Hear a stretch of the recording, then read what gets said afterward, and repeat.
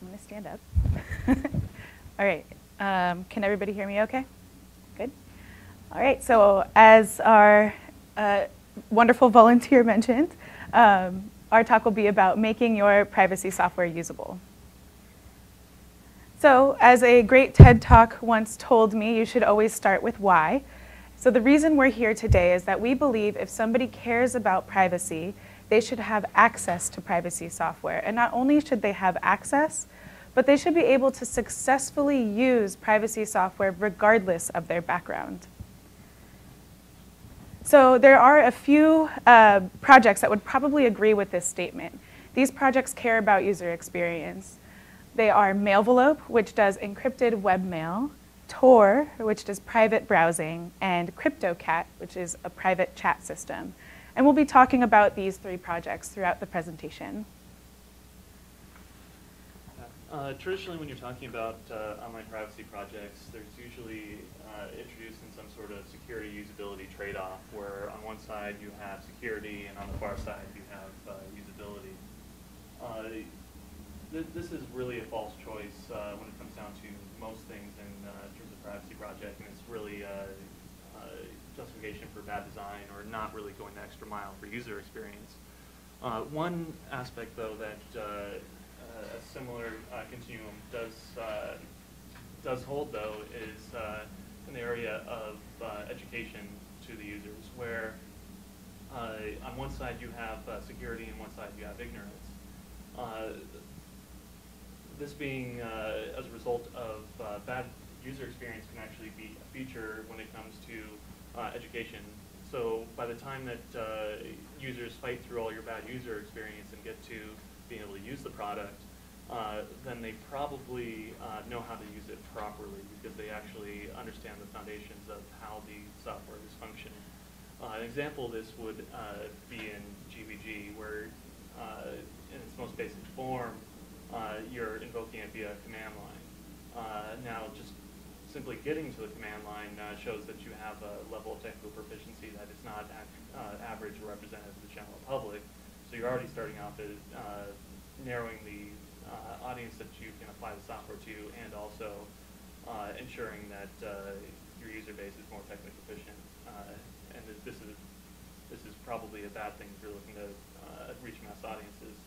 But you just look at the need of learning GPG, where you see this man page below there. It's probably very pixelated on the screen. But if you want to learn how to invoke a command for GPG on the command line, you hit man GPG, and you get this long discussion of all the commands you can run and what they do. And by the time that you distill all that text down to the command you know you want and that's syntactically correct, you probably have at that point been educated in the proper use of the software. The problem with this is people hate to read the manual, and they won't ever use the software if they have to go through this wall of text to start using it. The solution to this is a principled user experience design process, and these principles are particularly important for privacy software because there's numerous examples of software that's been published in the world, and then promotion has taken a front seat to actually delivering usable privacy.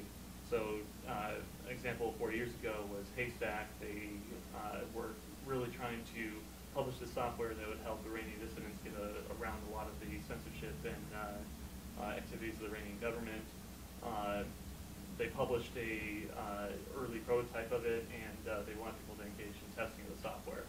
However, in the course of promoting it and trying to get more open source contributors and become a important and relevant project, they actually ended up exposing some of the user base to the Iranian government, and it became clear to the government who was actually using the software, and it exposed them to potential loss of liberty or life.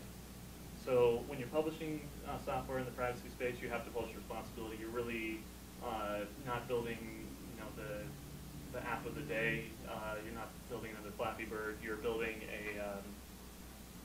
essentially building a bridge. And the failure mode to this is a much greater responsibility than your typical software.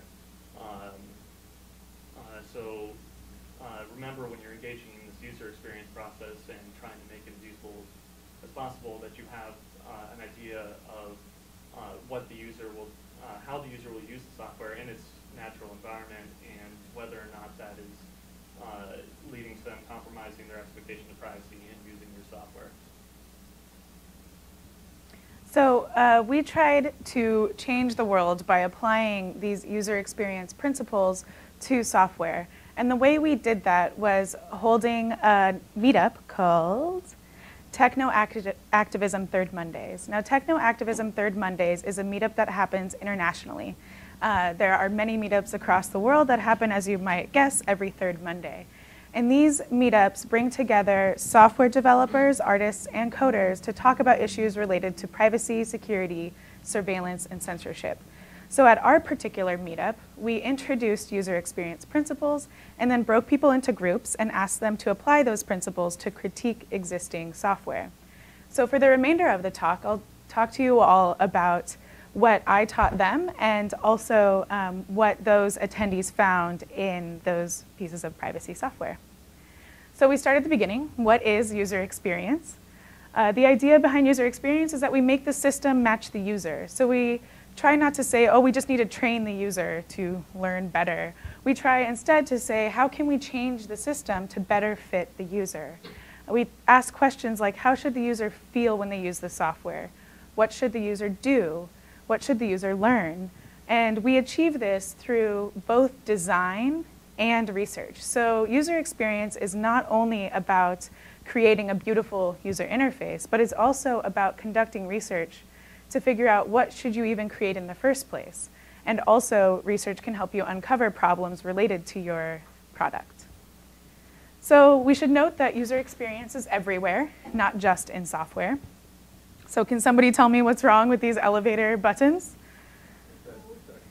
Yeah, so they're both pointing up, which you're not really sure what it's going to do. Maybe if you press the up one, it'll take you up faster. So this is an example of poor user experience in everyday life. Another example is this door that you may never, ever be able to get unlocked. And if you look on Pinterest and Tumblr, you'll find a bunch of examples related to user experience in the real world. And once you start looking, you will also find them everywhere. So an example related to software is this lovely drop-down menu that makes you choose a date from all the dates in all of the land. And so you're trying to choose a date, right? But this isn't normal. Like, this isn't consistent with what users are used to. You're used to either typing in a date or choosing it from a calendar. And so that's what you would expect.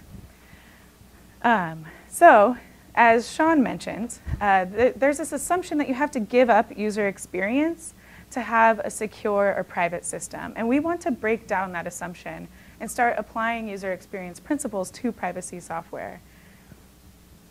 So what is good user experience? Well, aside from emotion, which I will not be talking about very much in this talk, but it is a large part of user experience. So aside from that, it boils down to two questions. The first question is, does the user know how to do what they want to do? And that sounds very simple, right? The user has a task in mind, and they want to complete that task. Do they know the steps that they need to take in order to complete that? And this is called the gulf of execution. So how big is that gap in between knowing what they want to do and knowing how to do it in your system?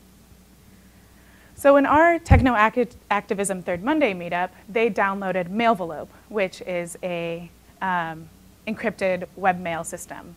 So they knew that they wanted to send an encrypted email. But after they downloaded Mailvelope, they didn't know the next step to take, because you download Mailvelope and then it's just kind of there, but there's no information that tells you what the next step is. And the problem here is that Mailvelope has documentation, but it's on the download page instead of within the application itself. So the way you could fix this as a developer is to actually include documentation within the app.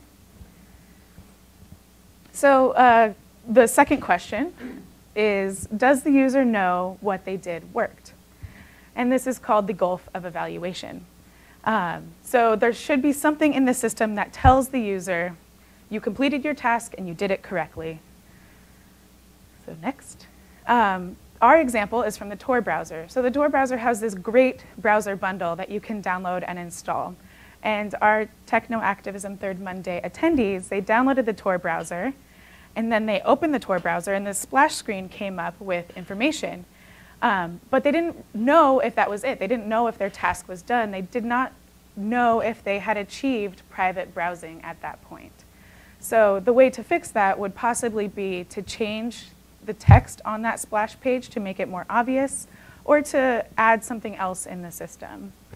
So if you're a developer, you've probably seen this. It works, and that's when you install Apache and everything is beautiful and runs great.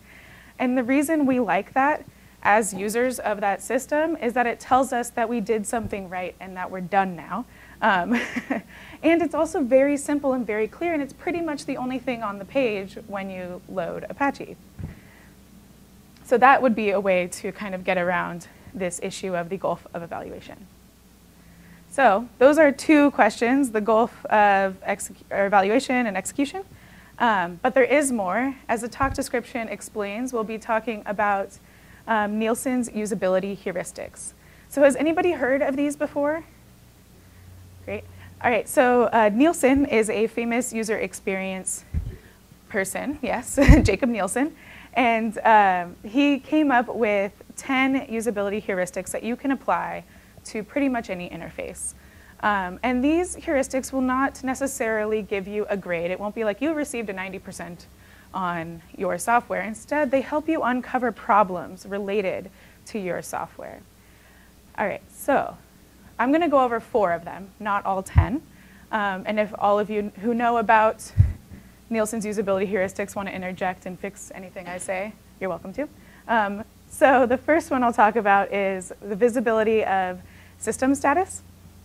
So this is the idea that the system should always keep users informed about what's going on through appropriate feedback within reasonable time. And a very simple example of this is a loading bar. So when you have something that's loading on your computer, it will tell you how much of it has been loaded, either through that, this filling the blue bar or the percentage there. And that tells you that the system is doing something, even if it looks like it's not doing anything. It makes us feel good.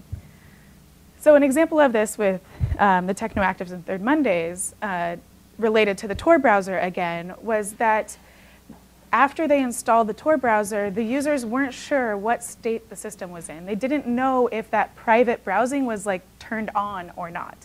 And so you could fix this by simply telling the user, yes, it's turned on in some sort of way. So the second heuristic I'll go over is about consistency and standards. And this is the idea that you don't necessarily want to reinvent the wheel. Sometimes it's fun to reinvent the wheel, sometimes the wheel is broken, but a lot of times you just want to do what the user expects.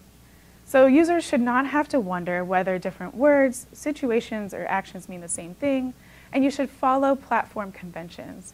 A really good example of this is in the OS X operating system. Every single application has a menu bar across the top, and all of those menu bars are pretty similar. So we expect that as users to see that menu bar. Now, in relation to our privacy software, we found that with CryptoCat, everything on this screen is blue. And you might say, oh, that's consistent, everything's blue. But that's actually monochromatic, and that's a talk for another time. So this is an example of not following platform conventions because this is a text box that's blue, this is a label that's blue, this is a button that's blue. So a way that you could fix this to change it to something that the user would expect would be to change this text box to have a white background, to remove the background on the label, and probably keep the button as the same color. So these are simple changes and fixes that will make your system easier to use for your audience. All right. Third, I think we're on 3. The third heuristic that I'll talk about is recognition over recall. And this is the idea that you want to minimize the user's load by making objects, actions, and options visible. So the user shouldn't have to remember information. And now, as a lot of us are developers, we might say, well, we love the command line. It's so great. It does everything I want. But the command line is actually a really bad example, and it is an example of something that violates this heuristic because you have to remember all of the commands. So instead, an example would be relying on recognition instead, where you can see all of the fonts, for example, that you want to choose, instead of having to remember the name of the font. And in most software, you can do both. You can either type in the font or choose it from a list. And that helps satisfy both very experienced users and those who want to explore a little bit with these fonts. So as we mentioned earlier with GPG, as a command line tool, it would violate this heuristic.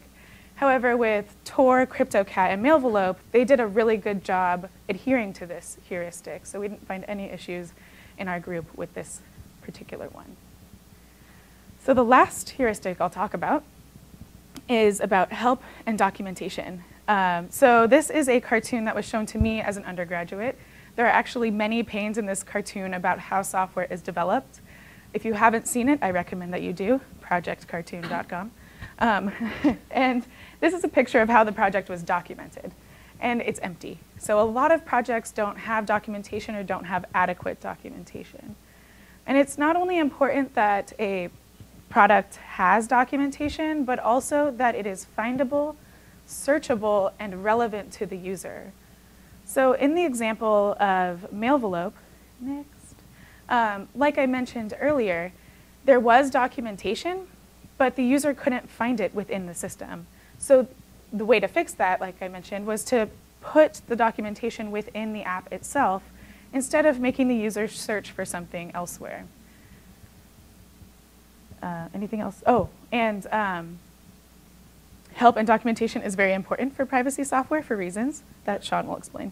Yeah, going back to that security ignorance side, while the everyday user is not likely to go through and read the manual, someone who is using it for more intense use cases, like trying to get around the reigning government in that earlier example, it's going to become obvious that they should actually read all the documentation and learn everything about it, because the threat model, so to speak, that they're trying to deal with is so much more intense than the everyday users, where the everyday user might just be concerned with passive collection of their information, not the active targeting of them as an individual.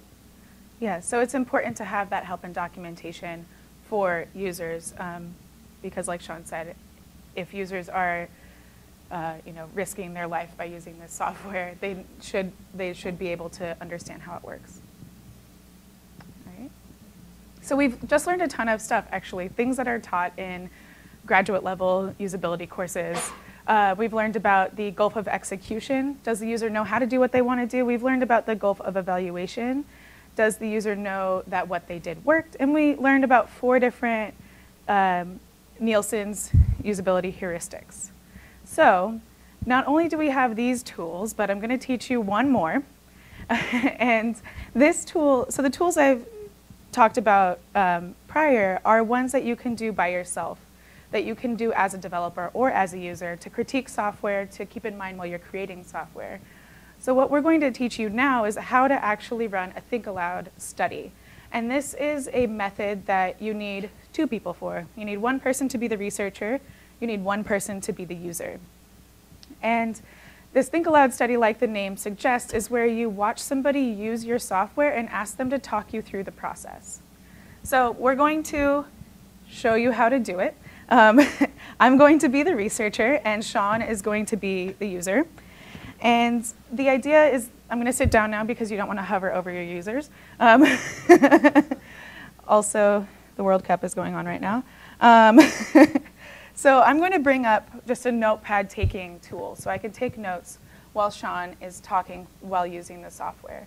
And I should note also, if you get the user's consent, you can also do things like capture the screen or attach a webcam or videotape. Sean, if you want to look at this data later. So let me open a notepad document. And now I'm going to ask Sean. Sean, could you please send a private message with CryptoCat and talk aloud while you're trying to do that task? Oh, and CryptoCat's already on the computer? Yes, CryptoCat is already on the computer. And I'll be typing notes, and then we'll talk about the issues as they afterwards.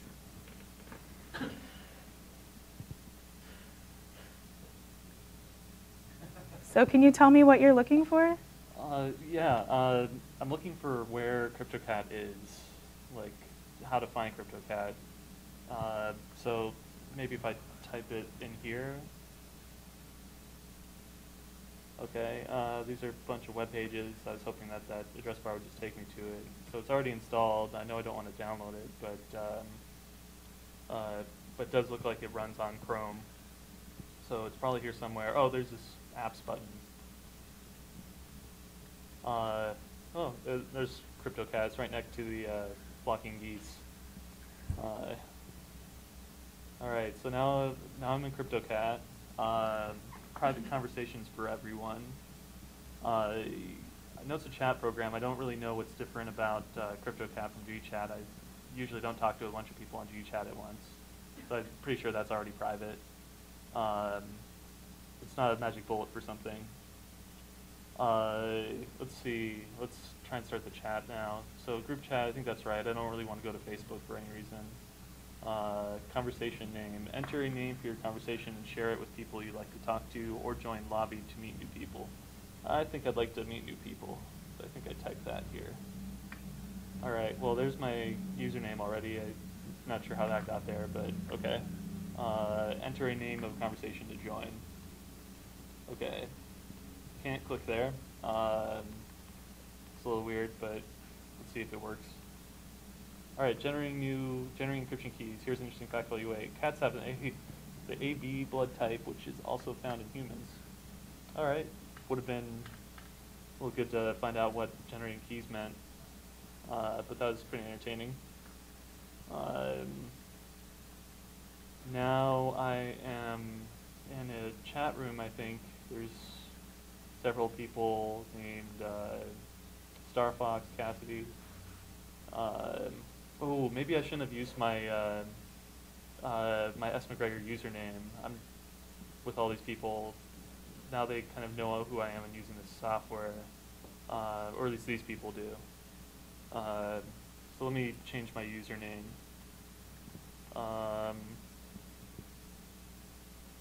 Okay, reject, log out. Oh, okay, I could probably change it if I logged out. I'm good for now though, so I'll just keep going. And yeah, but this is a group room. I just want to talk to a particular person, a single person. Star Fox. Am I now talking to that person? If I type in here, who am I talking to? Is this a direct message? I can ignore the person. But am I talking to that person? Okay, let me go back to the lobby. Okay, so I'm going to interrupt now. So that's an example of Think Aloud, and Sean was being a model user. He talked a lot, which was great. I could tell what he was thinking and what he was trying to do. So a lot of times the hardest part about Think Aloud is getting your user to talk. And a way to get around that is giving them a practice task to do. One example of a practice task is explain to me how many windows are in your house. And that will allow them to get used to talking out loud. And then you give them the actual task of doing whatever you want them to do. So I've been taking notes throughout this. So I found that Sean had a hard time finding CryptoCat, which might not be something that CryptoCat can necessarily fix unless they change how their app is distributed. And then when Sean found CryptoCat, he had the question, how is this different from other chats? And he also tried clicking on that label. So like I mentioned, you might want to remove that background on the label because it makes it look like it's clickable.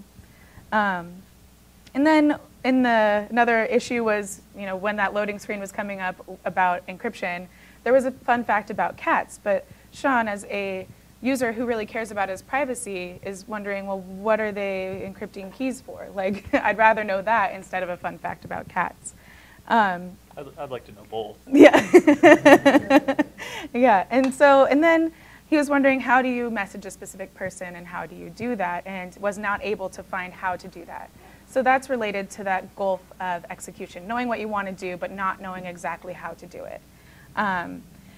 So those are issues that we kind of uncovered, but not only would you want to take notes, but you want to ask Sean a few questions after it. So you would ask Sean about how satisfied he is with the system, what issues that he found, what he would improve if he were creating the system.